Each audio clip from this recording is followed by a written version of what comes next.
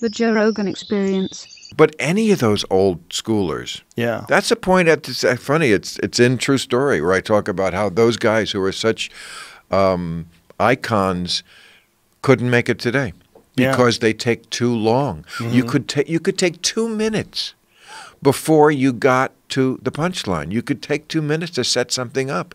The audience was perfectly okay with that. You could never do that today. Jack Benny and Bob Hope was more rapid fire. But a lot of these old schoolers, you know, I mean, I have a never funny list.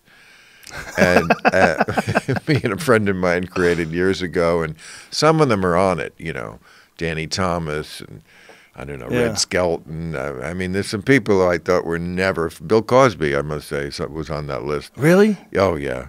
You never thought he was funny? Never thought he was funny. Even when he was doing Bill Cosby himself, like back at the album days? And I may have missed some stuff he did, but everything I ever heard, even when I was a kid and I saw him on TV, I'm like, no, I don't like this shit's corny. I feel very, very ahead of my time. I never liked him. I did. Well, it was one of those things where if you had said any of this that you're saying 10 years ago, people would have been furious at you. Well, but now he's been exposed. Somebody told me he was a creep back in 1983. Ah, okay. Someone told me in 94. Yeah. Yeah. So and it was somebody I liked, not somebody I was romantically involved with, but a girl who he was horrible to. And I never liked him after that as a person. That makes sense. I had heard from people on the set of news radio that he drugged girls.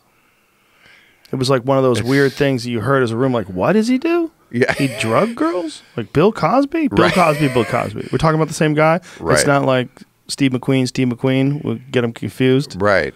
No, I mean...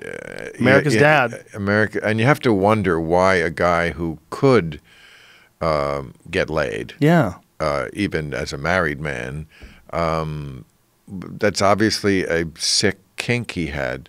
But I also know a guy who was a promoter and told incredibly ridiculous stories about things that Bill Cosby did that were not sexual, but just informed me that what his kink is part of a much larger sickness about control. Yeah. And making people do weird things because he can. Let me tell you what I heard, and you tell me what you heard. Okay. I heard he makes people watch him eat curry. He would make the whole staff come into his dressing room and watch him eat.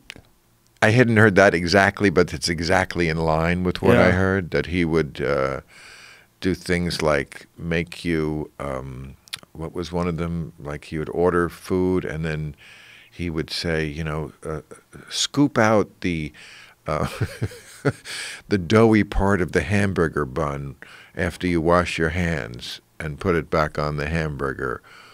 Or once he asked them to send him the soap that he hadn't finished using in the dressing room. Like send it to him. Send it to, yeah, just like crazy, crazy shit.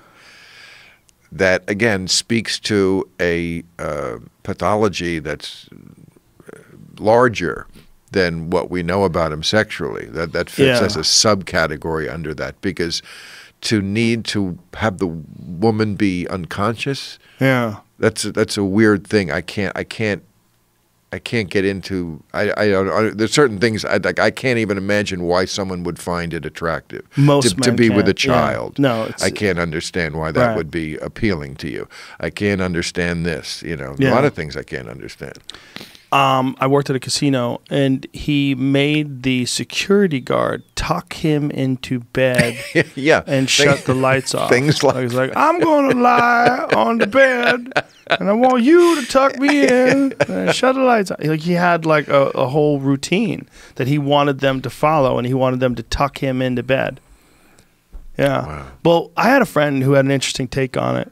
And he said there is something that happens to some famous people, particularly famous people who were famous a long time ago, where they feel like they are better than other people. That there is a giant gap between them and other people, and they feel like they can do things to people.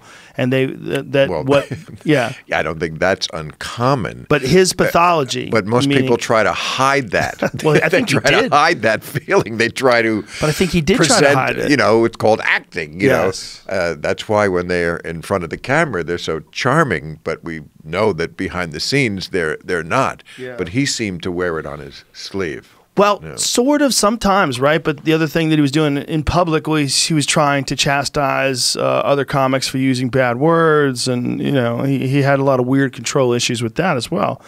But my friend's take on it was that he thinks that there are people that they get to this position where they think that they're owed things. And he thought about that sexually too. He said he probably felt like he was just so above those women that he didn't even want to negotiate with them. He just drugged them and fucked them because he's Bill Cosby and they should be happy. Yeah, it's crazy. The human mind is the bottom of the ocean. It's mostly unexplored, a giant mystery. Well, especially that kind of scenario. I mean, how many human beings have ever experienced what he's experienced? He's been famous since the 1950s. Right. He was an American icon. Right. He is rich beyond imagination. Groundbreaker. And a legitimate world-class stand-up comic who toured the whole world, created this Cosby show that was a groundbreaking television show. Oh, yeah. So many factors. So many factors. And then on top of that, a psychotic pervert and a creep and drugging women. I mean, on top, and who knows what other fucking shit. Probably not just that. No. You know, when someone's that fucked up, it's probably not just, they might find like 30 dead cats in his backyard. Right. I mean, who knows what the fucking guy's into? Well, somebody told me, this may not be true, that he was drugging people with animal tranquilizers.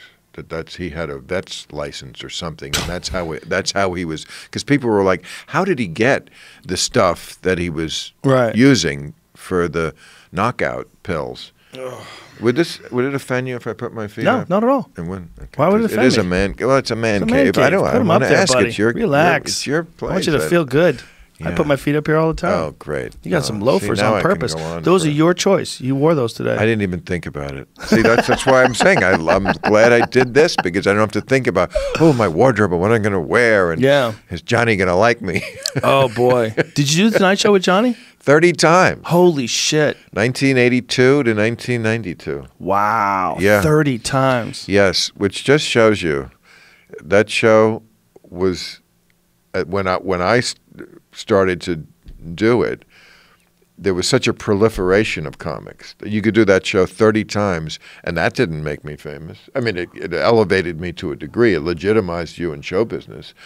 But that, at one point, just doing the Tonight Show once made you a star. But part of what True Story is about was the comics' frustration that they came along at a time when it wasn't that unique a thing anymore. There was too many comics. You couldn't swing a dead cat without hitting a comic.